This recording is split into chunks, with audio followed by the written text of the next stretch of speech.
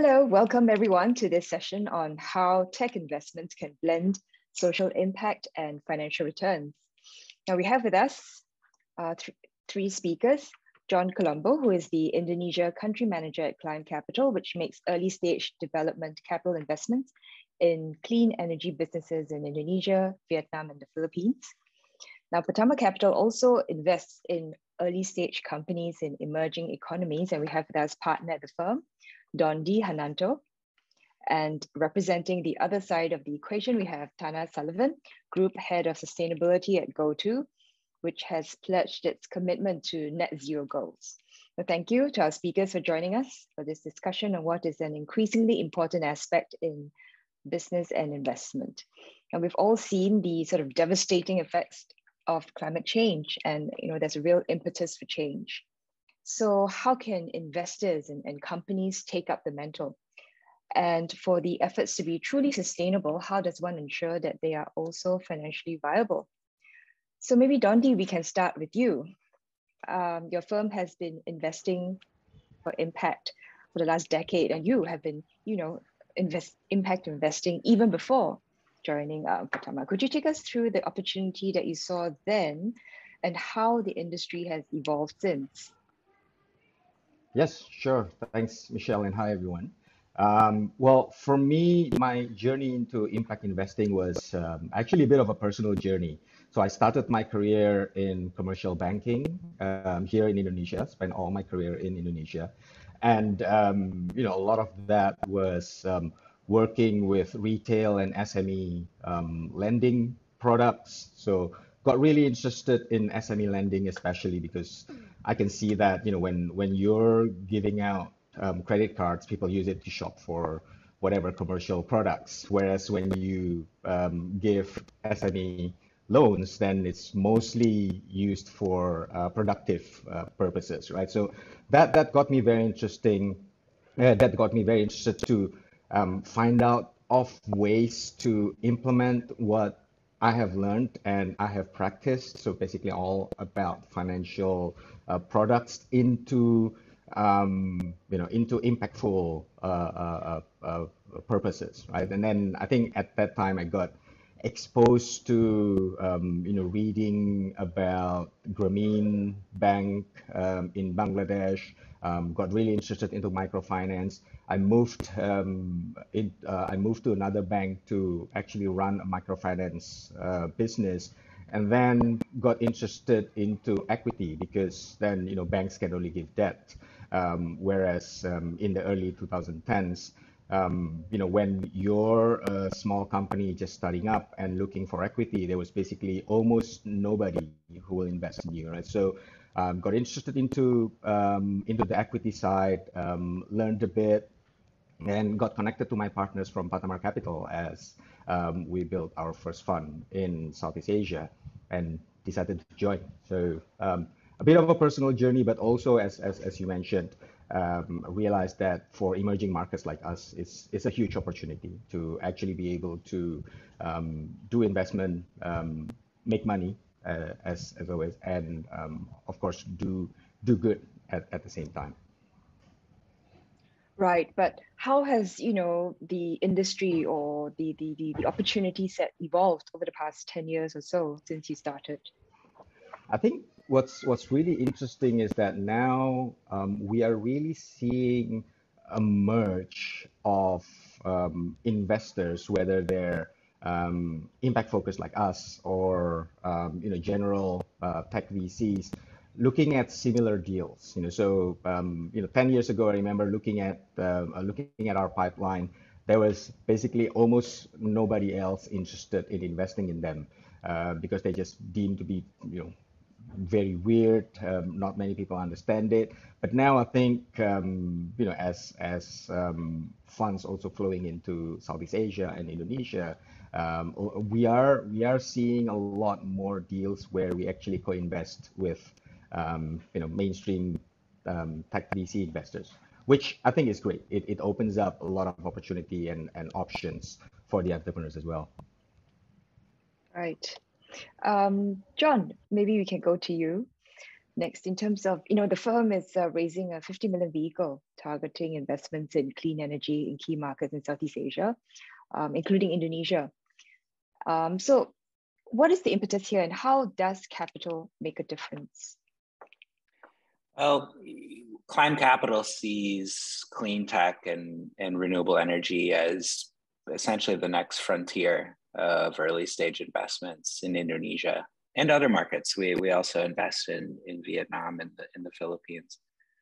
We really believe that the next generation of leading Indonesian companies, some people like the term unicorns, will be companies that are driving the clean energy transition, or other also companies that are supporting it, right? And they'll generate value for investors by tackling what's essentially our biggest global challenge, while also saving consumers money and improving quality of life. To date, we've made investments in renewable power generation. As you've noted, we've also invested in emerging and fast-growing sectors like e-mobility through our investment in OICA, commercial and industrial solar with Surya, and most recently, actually, in energy efficiency with an investment in Synergy Energy Solutions. Energy efficiency is an area that we believe has enormous and basically untapped opportunity in Indonesia. Early stage capital can make a difference, really by de-risking projects. In the case of, infrastructure projects where you need bankable, early stage work done on projects to, assess, in the case of wind or solar projects, the resource potential, and really put together a viable opportunity. And then in the case of businesses, we can be kind of that early stage catalyst that helps businesses develop their internal capacity and get to a point where more traditional investors are comfortable enough to invest. I mean, these are still new sectors, right? And so a lot of the existing players, may not be fully comfortable with some of these sectors, or just, may not be part of their investment guidelines. And so we can sort of play a role in terms of being a bridge for companies to get to the point where they can bring on follow-on capital. Wonder if you could sort of give some examples of the kinds of conversations that take place. For example, when you say, in terms of getting investors to come on board where they perhaps weren't previously so involved. Yeah, it's always an interesting conversation, but also a very fruitful one. And we've seen a lot of success. Our first investment, Surya, has had a lot of success in raising follow-on capital. I think we have a lot of confidence in the rest of our portfolio, not only here, but also in Vietnam and the Philippines, where we've invested in both utility scale solar and wind. At the end of the day, that conversation is really about risk, and some of these. Some of the more traditional investors may look at a given business, especially, and maybe not understand the revenue model yet, or understand it but want to see more traction in the market. I think where we can fill an important role is by coming in and taking that early stage risk alongside the founders, right? And really go on that journey with them and bring the business along to a point where that traction can be demonstrated, and it's no longer something that's theoretical, but rather a viable business. And we look, a lot investors want to be in this space, and if anything are getting a lot of pressure. Funds in particular are really getting pressure, and so we hope that it's not just us, but that more join the party and make early stage investments. Right. I mean, I wonder whether the profile of the LPs in the funds have you seen a change in the investors that have come on? I mean, this question for John and Don D as well. Sure. I mean, the profile of the LPs plays a big role, and we're fortunate to have LPs that empower us really to take early stage risk, to align ourselves with our investees. But again, I think across the board, you're going to see more and more existing funds, their LPs are going to be moving in this direction as well. Right. How about for Patama Capital, Dondi? Yeah. Yeah, I think it's as John said, I think it's important to be aligned with the LPs and for the LPs to have the same goals as what we're trying to do, and also the companies that we ultimately invest in. Right. So interestingly, we have quite a mix of LPs right now. Our LPs come from all over the world. Of course, from Asia, but also from US, Australia, and a bit from Europe. And also the types are pretty wide range. There are, of course, some family offices who are interested in this and are starting to allocate their investments into impact and emerging markets. But also at the other end, there are a couple of pension funds who have one of our pension fund LPs actually has committed 100% of their fund for impact, which is great. And the other one has they haven't allocated 100%, but as I understood, quite a big chunk of their portfolio is allocated for impact and emerging markets. So I think it's actually quite interesting to see the mix. Of course, I think the way people define and measure impact is still under a lot of evolution. So a lot of people do things differently. We're also Right. Maybe Tana, will come to you first. I think it seems that investors are quite aligned in the sort of where we are, going towards in terms of being able to have some tangible impact.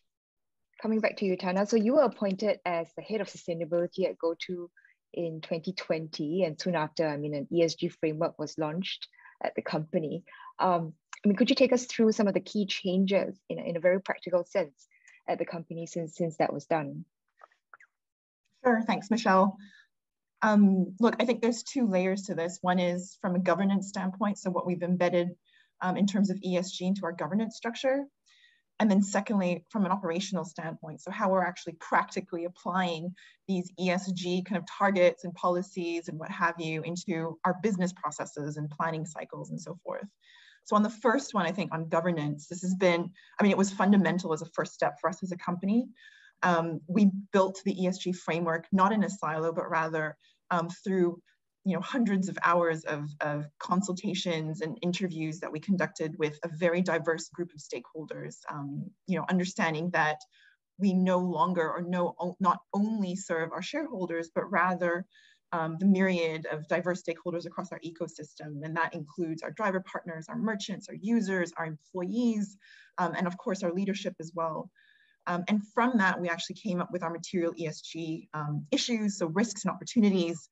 And that's actually what went into the framework. The framework outlines our company's position on those material ESG issues. It outlines also how often and how regularly we conduct these materiality assessments to make sure that we're staying on top of not just what we believe is important for us to address as a company, but rather what all our stakeholders are also telling us are important to them. And then, of course, kind of prioritizing where we would believe we would have the most impact, because not every issue, we can't tackle every issue, especially in our first years as we're embarking on this sustainability journey. So for us, it's really about targeting the most practical, the most feasible, but also the most impactful kind of areas. I think practically what we've done since launching the framework. We've really integrated ESG into all of our existing business processes and planning, as I mentioned before. So this is everything as it relates to, for example, our group-wide risk management system. Rather than having a standalone environmental and social kind of risk management system, we have embedded ESG risks and considerations into our enterprise-wide risk management system. The same goes for our procurement policies, our recruitment and training policies, our basically anything that requires a policy. We've actually done a sweep through and made sure that we've included ESG considerations into them, or ESG conditions and terms and what have you. So it's not just for us as a company, but also applies to our vendors, our suppliers, our partners as well. So it's really kind of built into our infrastructure. For us, this was incredibly important because we wanted ESG to eventually become an organic part of how our company is run, rather than, oh, we have an ESG or a sustainability function, so it's their problem and they're gonna be on top of it every year. Well, no, it's not actually what that's not actually how it happens in practice. And I think what has also been quite important from a governance standpoint is really putting this on the leadership agenda. So regularly, it's not just me, but the team and all the relevant business units who make sure that we have that kind of regular engagement with our senior leadership. They not just endorse, but have to buy in and really kind of support and be part of how we implement and operationalize our ESG goals, which I'll get into a little bit later. But for us, it was making sure that we were transparent and accountable at all levels, including the top decision makers of our company. So they're equally invested in this with us. And so business units and functions and teams within the whole GoTo ecosystem, we all really know the leadership is rallied behind this. And so you can follow it by not just the policies and frameworks that we've set, but also where our budget is going, or where resources are allocated and so forth. So it really is evident throughout the entire company infrastructure. Right. I mean, given the scale of your operations, I mean, I was really just going to ask also, are there challenges, and what does if it comes down to it, what does the driver or the customer see or have to do? What changes do they have to make, for example? So I don't know that I can summarize just a handful. Okay.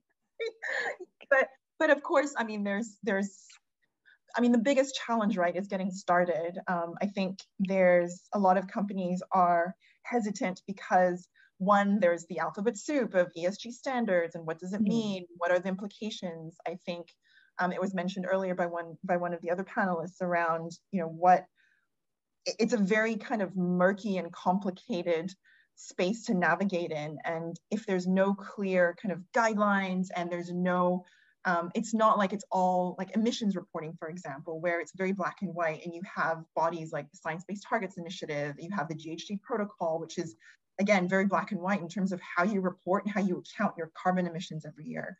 There are other environmental, waste being one of them. There's other social and governance indicators that do not have that same kind of universally aligned, general consensus around what those reporting and accounting metrics should be. And so that can be incredibly, confronting if you've never done it before, you've never looked into it, and you definitely don't have in-house expertise on it. So I think that's been probably, for us in the beginning, it was really, okay, what do we need to take first? It's definitely an inventory and a baseline to understand properly where we're at on each of our material ESG issues. And so doing that in itself, I think, was incredibly informative and helped us define what our strategy was going to be responding to each of those ESG issues. Then after having the actual strategy, it was then making sure that all the business units who ultimately are responsible for, and the business lines who are ultimately responsible for operationalizing these strategies, a strategy is only as good as the paper. I think that's the saying, as the paper it's written on, right? Because you really need to understand the operational realities of what these business teams face every day. And so even myself and the team, spending days and weeks with, our teams in the fulfillment centers, our teams who are working with our drivers, our merchants, to really make sure that we have that understanding. So we're not just coming up with recommendations or a strategy in a silo, and then bringing them in as part of that process, because I think that's incredibly important, and they have really great input and insight to add to it. And then they actually can co-own and kind of co-lead these efforts within their respective teams. But getting that kind of alignment is incredibly difficult. So I think those are the two things I would name for now. One is getting started and knowing how to start when there's just so much out there going on from an ESG standpoint. And then second is getting that internal alignment. I think, you know, once you have all your ducks in a row, it can become pretty organic, but just to get there can be and feel like a grind, especially when the perception internally might be that you are a cost center. If you are a sustainability team person within a company, and you really have to make sure that you have that business case and all the data points and help shift the mindset towards this is an investment in our company's future. So that's, if I can summarize, that would be it. Yeah, great. Yeah, really. It's such an undertaking. And as Lexi said, no, an investment in the future. What I was going to ask you is, if we were to take a step back, why is it so important for GoTo really to lead the charge, as it were, and to commit, as you have done, to the 3 zeros? I would say that, I mean, this has always been somewhat embedded in, you know, so before the union to form GoTo Group, we were Gojek, we were Tokopedia. And in both companies' histories, you can see from inception, you know, impact, well, positive impact was always part of their kind of core mission in a way. And now collectively as GoTo Group, what we're trying to do is really provide a systematic strategic approach to ESG and impact overall. I think the 3 commitments that we made were 0 emissions, 0 waste, and 0 barriers. They were incredibly important in getting us. So one is setting kind of a North Star for the entire company, so that within the company, we are clear about what those 3 zeros mean, and then being able to articulate that into the respective business units. Because, for example, 0 emissions may not make so much sense for a team working at our fulfillment center as it might for our transport and our driver teams, right? Where they're actually out there, where we know almost 95% of our footprint comes from the use of sold products and services on our platform, being mobility on the Gojek side. So things like that, I think it was incredibly important to have those 3 zeros so that everyone understood, one, what the commitments were, and then second, what we were actually, like what roadmaps we were following, what annual targets we were setting for ourselves, whether it relates to the adoption rate of electric vehicles in our fleet, to the shift of our offices and workplaces to renewable energy sourced power. All those things matter, I think, and contribute overall to those roadmaps. We definitely didn't make these 2030 commitments without the due diligence and consideration and analysis, because it really wanted to provide kind of ambitious and inspiring, yet also somewhat practical and feasible targets and goals for our company. And we wanted to make sure that we're closely aligned to our company's kind of values, business strategy, and priorities overall, because otherwise, if you didn't, again, these things very easily either fall between the cracks or become a siloed effort that's, outside of what the company is doing on a day-to-day basis. At the same time, I think globally, everyone can see that ESG, I mean, the trend is saying everyone is heading towards more stringent ESG enforcement, whether it's from a regulatory standpoint or from a reporting standpoint.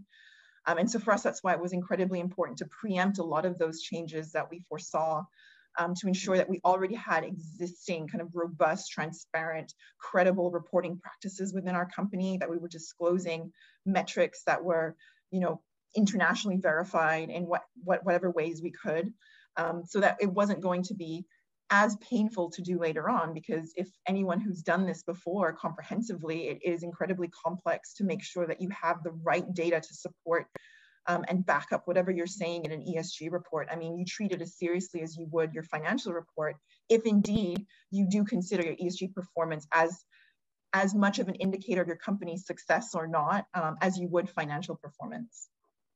Right. So coming to the investors now, for John and Dondi, from your perspective, I mean, how do you assess, a company's sustainability practices, particularly when it comes to companies in the really early stages of their development?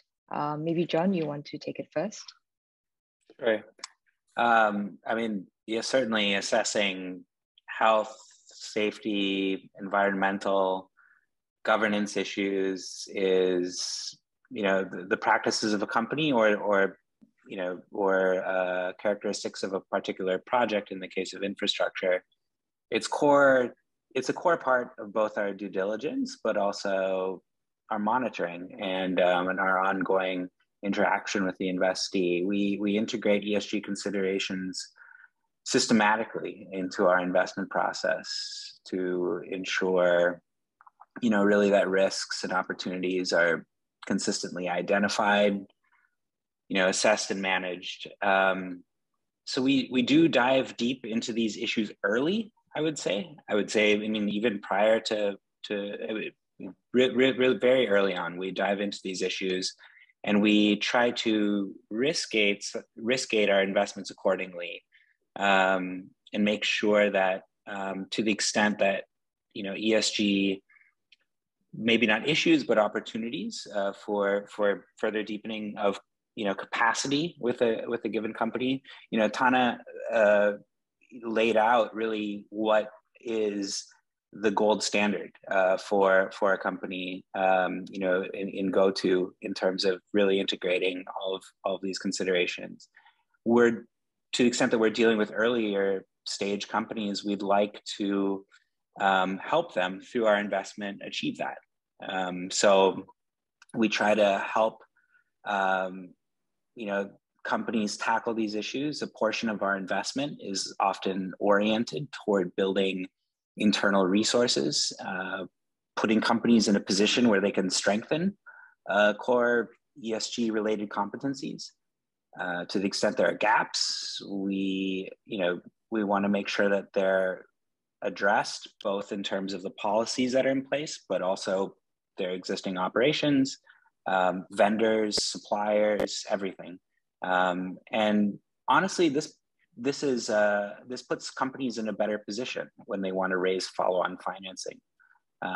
It really does. And sometimes traditional investors may be less in a position to assess risk related to ESG, absent, clear and established policies and safeguards of the kind that Tano is describing. So, yeah. Right. I think the other factor at play here also is that you are investing in early stage companies in emerging markets in particular. I mean, for you, Dondi, how do you sort of assess the company's practices, and also, balance the risk and return in this area? Yeah, I think that's always a very interesting question, right? One thing for sure is we definitely look for businesses where the impact is embedded, right? And it's not an afterthought or an extra cost for the company.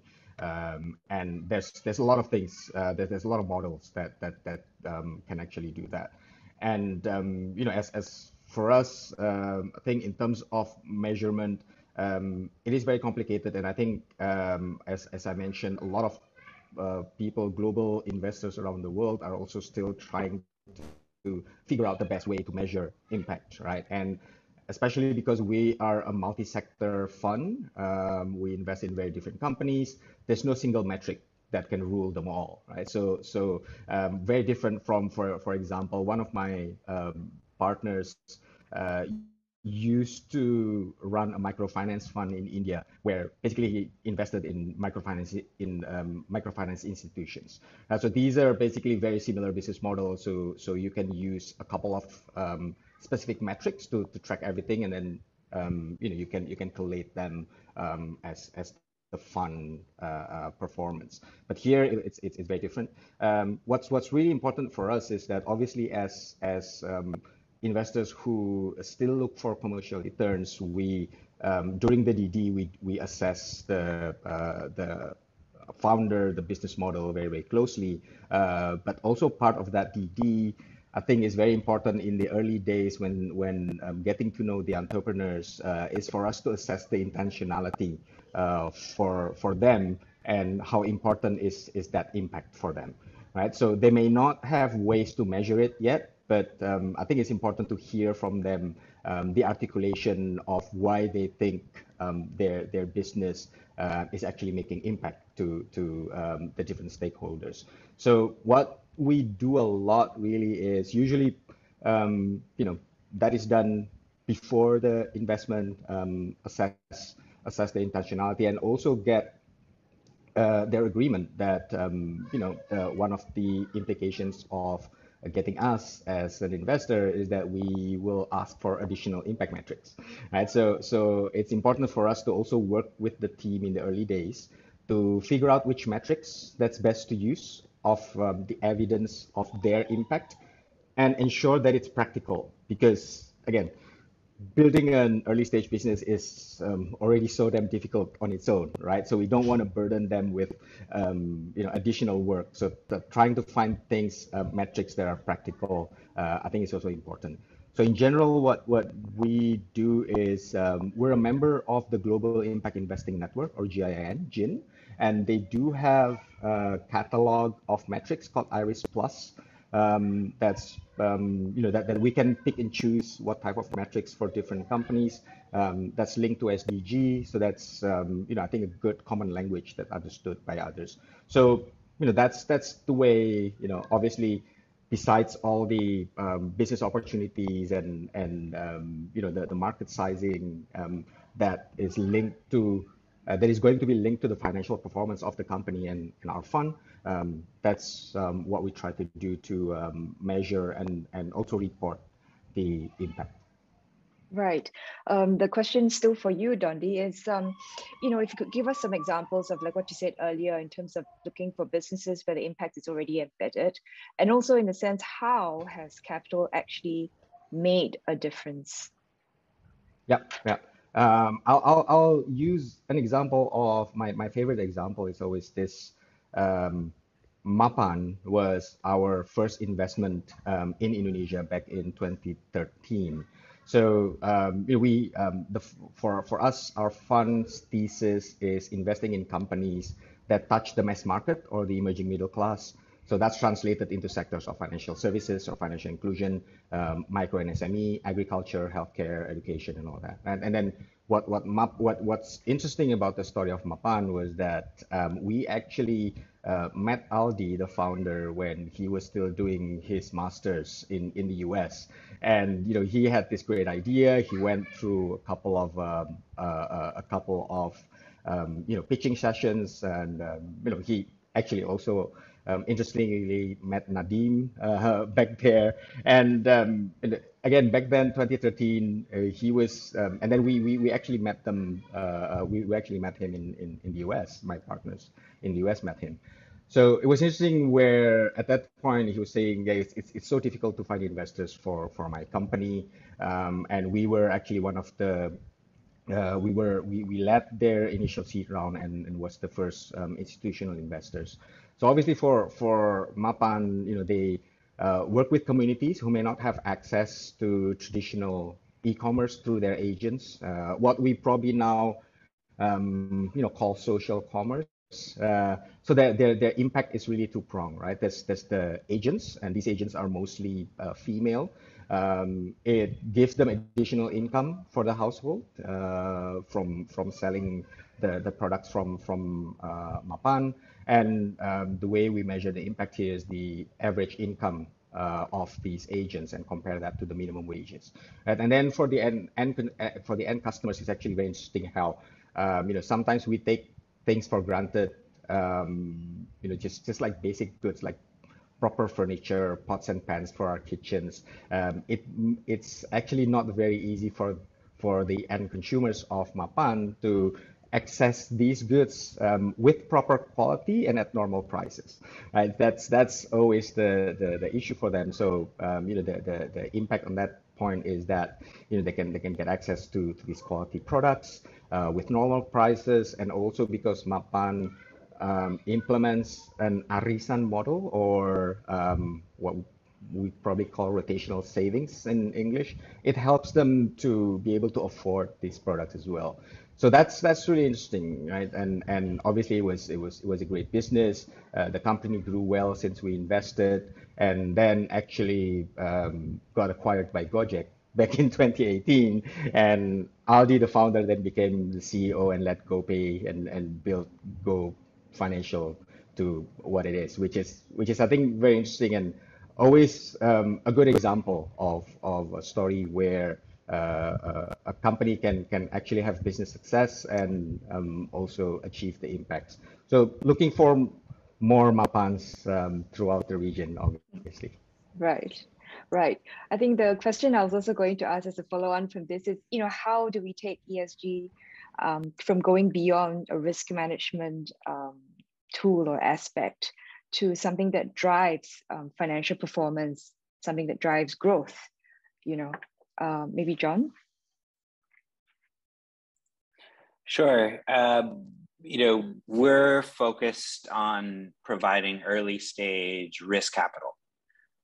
So, we identified this, especially in the sectors where we invest, which, I think maybe a bit where maybe a bit more focused on specifically clean energy, less multi-sectoral, although what we often find is that the multi-sectoral companies are kind of part of the ecosystem in which the companies we invest operate, right? But we're focused on several sectors: power generation, energy efficiency, e-mobility, storage, and we identified early on early stage capital in these sectors as something that just wasn't present in the market, and so you'd have early stage companies that couldn't grow because they couldn't find early stage risk capital on terms that actually made sense, right? That were aligned with the interest of the founders, right? So we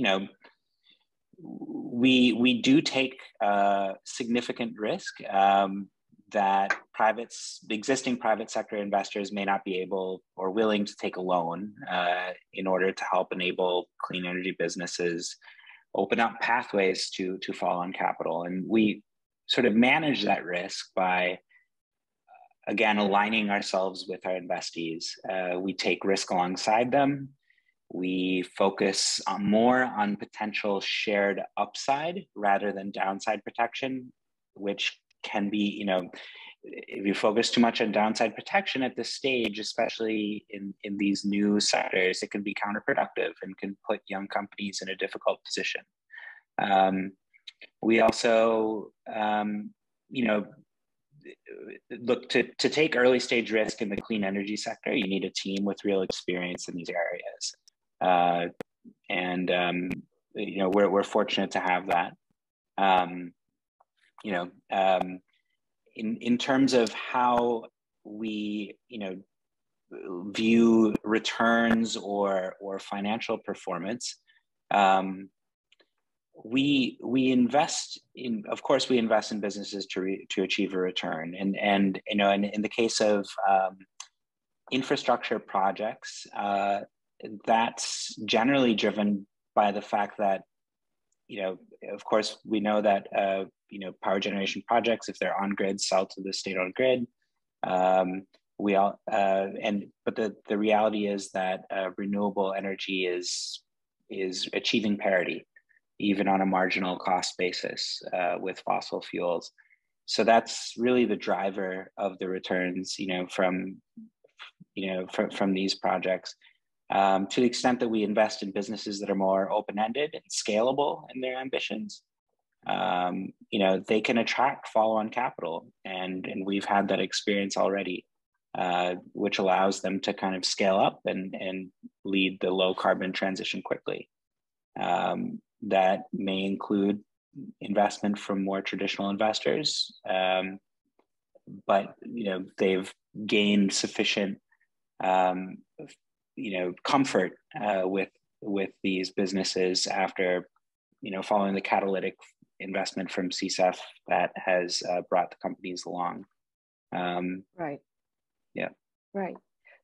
Also to follow on, maybe for Dondi also, in the sense that we speak about clean energy and microfinance, but just wondering whether you will consider these to be sort of lower hanging fruits, or are there sectors or other particular segments that you see are undercapitalized that are have yet to attract sort of investor attention, and in which you see opportunity? Yeah, I think for us, the sectors that we pick really is also not just about the impact, but also down to our belief that the growth in the markets that we're in, and we're predominantly in Indonesia, Vietnam, and Philippines, and that what we believe is that the growth of these markets, macroeconomically wise, will bring the new middle class, right? So that's why we invest in companies that touches that sector.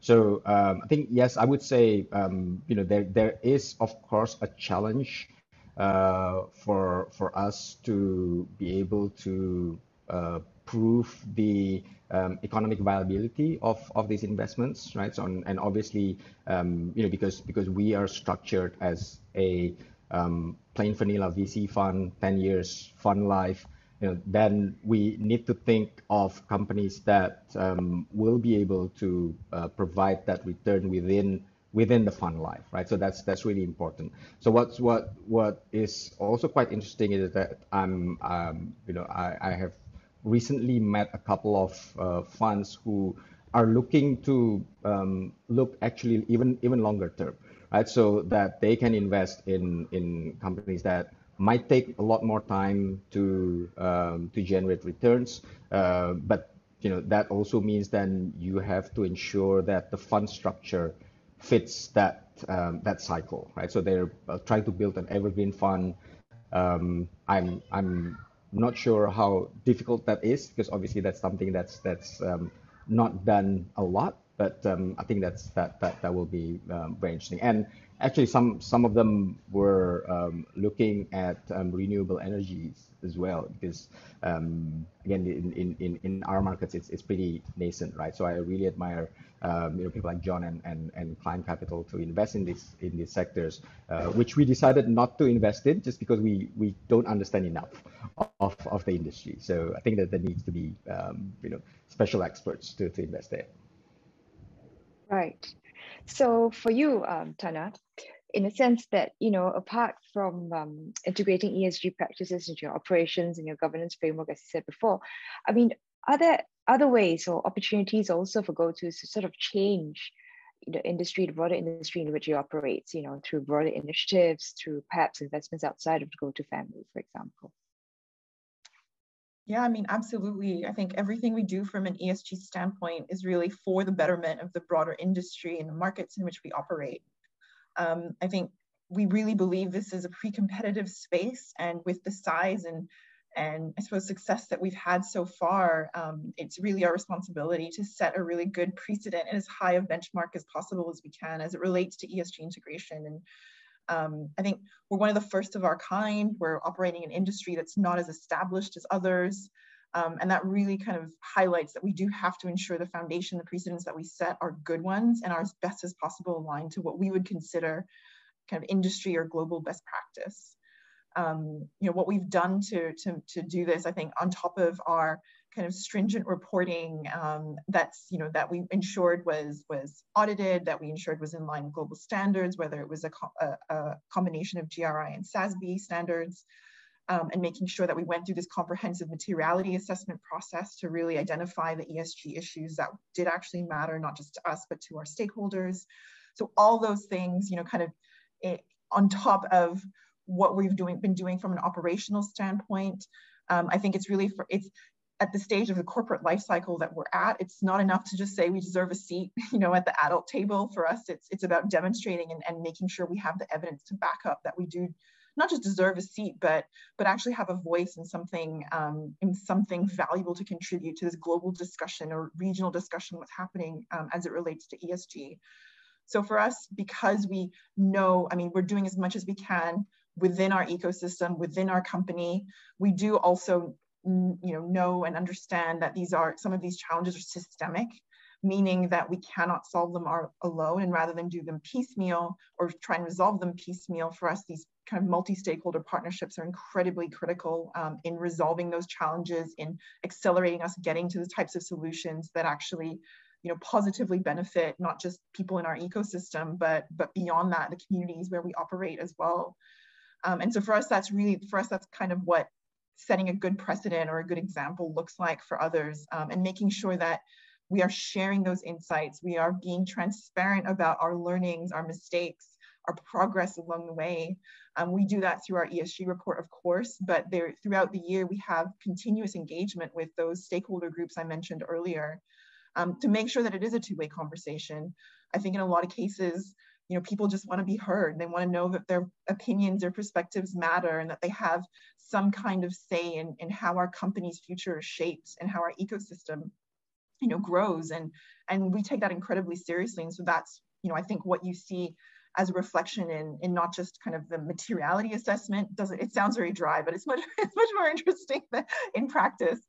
But then also in what we do throughout the year, so that the report is just kind of one milestone in what is otherwise a continuous year-round engagement with these stakeholders, to make sure that we are on the right track, and we're not just surrounding ourselves with yes people, people who are also impartial experts, practitioners in this space, whether it be on decarbonization, whether it be on waste management, whether it be on financial inclusion.